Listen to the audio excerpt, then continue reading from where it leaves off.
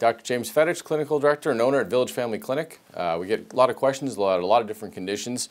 One of the most common conditions we get asked about these days is carpal tunnel syndrome. So, big study everyone's been talking about the last 2 years is sitting is the new smoking. We're all sitting at desks all day long, typing on computers, on the internet all night, and sitting is causing more health problems than smoking used to in the 50s and 60s before we knew what that was doing to us. So people are sitting at their keyboards typing all day like this, and unfortunately the keyboard's in an improper position like this a lot of times, which can irritate the carpal tunnel. So a lot of people have heard carpal tunnel. It's probably the most misdiagnosed thing that we see in here. People think anytime there's hand pain they have carpal tunnel syndrome, or anytime there's any kind of numbness or tingling in the lower part of the arm that they have carpal tunnel. Not necessarily the case, so a proper diagnosis is very important. A lot of times numbness in the hand can come from the elbow, shoulders, or neck, so it's important to rule that out. That's something we can do here. But typically carpal tunnel is going to be numbness just in this half of the hand. We're going to have these two fingers and the thumb. It's because the median nerve is the main nerve that runs through the carpal tunnel here and goes off into this side only of the hand. So any numbness or tingling on these two fingers cannot be carpal tunnel syndrome. There's other syndromes similar, but carpal tunnel is kind of the buzzword. So that's the first important thing. One way to test at home, if you might have carpal tunnel, is the old prayer test, we call it. We just hold our hands like this for about 30 seconds. What that does is put a little stretch on the carpal tunnel. If you start getting tingling in these three fingers, there's a good chance that you have carpal tunnel. But it is important to get evaluated by a qualified doctor. You can have nerve issues in the elbow, the shoulder, or neck causing it as well. When we zoom in on our little friend here, the reason why we have carpal tunnel problems, we got the two bones of the forearm here. And going into the wrist, these carpal bones are the wrist bones. The wrist is made up of 8 small bones, and through this tunnel right here, you can see on here, pass a bunch of nerves and tendons that control all the fingers. So when you actually move your fingers, the tendons you'll feel all the way up in the forearm are actually what's moving. So those muscles have tendons that run all the way through that tunnel, all the way to the top of the fingers. So in through here, there's a tendon for each finger, a couple nerves running through, and it's a pretty small area.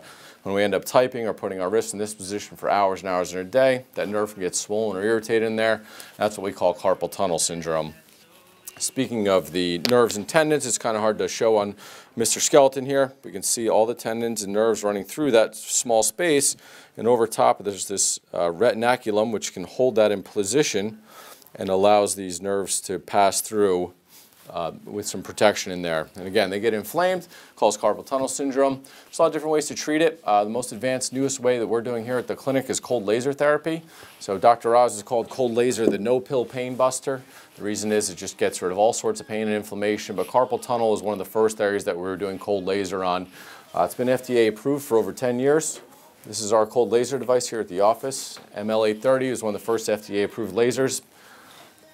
And what it does, instead of sends a light wave through the end of this probe, which gets rid of the inflammation and swelling of those nerves. We used to ultrasound these problems, which we still do, and we do have ultrasound therapy, multiple machines here in the office.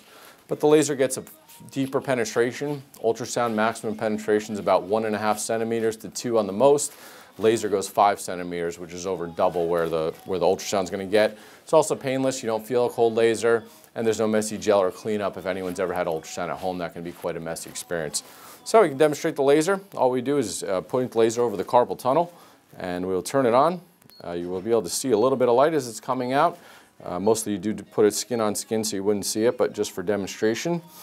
And over a series of cycles here, we'll just take a few minutes, we'll be able to get rid of that inflammation of the carpal tunnel and get rid of that nerve pain for you. A couple of other things we'll typically do for carpal tunnel is B vitamins are known to speed the healing of nerves. So even if we get the inflammation out of the nerves with the laser therapy, we can still sometimes have some issues. So I recommend a good B complex for most patients. And a lot of carpal tunnel patients will have a lot of difficulty at night sleeping. Their hands will go numb while they're sleeping. So that we'll curl our wrist or do some funny sleeping pattern which puts pressure on those nerves while we're sleeping. So a carpal tunnel brace is sometimes recommended if we're having a lot of night pain. And those you can buy at any local pharmacy. There'll be a little hard brace that'll kind of hold the wrist in this position. So allow that tunnel to be open through there and allow those nerves to heal up for you. But it's commonly misdiagnosed. It's important to diagnose the carpal tunnel properly. And once it's diagnosed properly, it is a pretty quick treatment. And it's something that we treat every day here in the clinic. Thank you.